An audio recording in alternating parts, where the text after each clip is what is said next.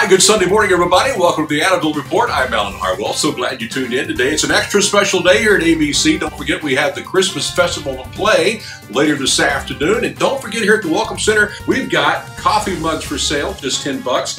And these good-looking Annaville t-shirts. I love them. We have plenty in stock right now. These are just $20. And we have these good-looking caps right here, Annaville Baptist caps. They're a hot seller. They're just $20, and of course it goes to the building fund.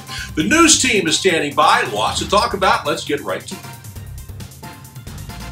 We're so excited to finally have Celebrate Recovery right here at our church. We have Miss Jennifer here to tell us more about it. We are looking for people who want to love and disciple anyone who has a hurt, habit, or hang up. We're having a leadership training on Thursday, January 9th at 6:30. We would love to have you come. If you have any questions or would like to help out, Jennifer's number is in the bulletin, or you can contact the church office. All right, calling on ABC veterans. I know you guys have been meeting recently at Bill Miller's, but a special event is coming up on Saturday, December 14th. Meet at the Veterans Cemetery at 10 a.m. and help lay wreaths. It's going to be a great day. If you need more information, contact Mike Griesman. His number is listed in the bulletin. Well, these are exciting times here at ABC, and of course, we've got the holiday Christmas schedule to tell you all about. It's in your bulletin, but just want to remind you about a few dates here. Don't forget on Sunday, December 22nd, joint family service, 9 a.m., 11 a.m., no Sunday school that day, and no 6 p.m. service. On Tuesday, Christmas Eve, December 24th, we've got our candlelight service. You have 2 services to choose from, 5:30 and 7 o'clock. And then, of course, on Wednesday, Christmas Day, no Wednesday service.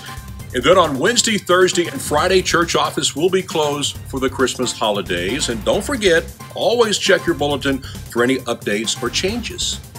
And of course, the excitement is building. Later today, we have the Christmas Festival starting at 4 o'clock.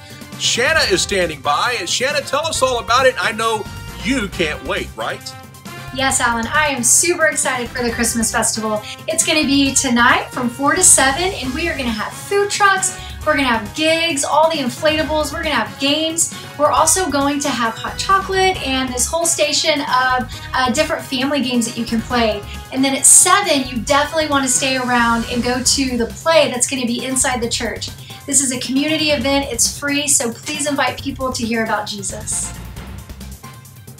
Well, the drama team has done a tremendous job, and check out the set here. I mean, it is very realistic.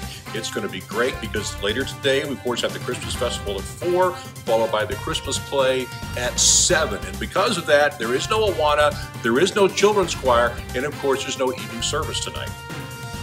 And coming up in just 2 days on Tuesday, we have Young at Heart. Yeah, from noon to 3 o'clock in the Family Life Center.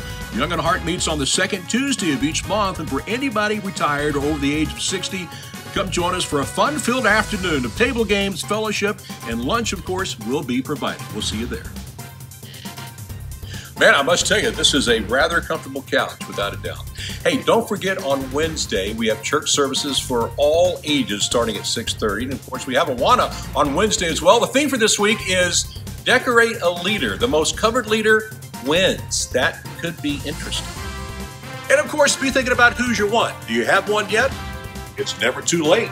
Sometimes it's someone really close to you. Could be your family member, friends, maybe even a coworker. Sometimes it's just someone you just met. So pray, encourage, and share the gospel because you can make a difference in their life.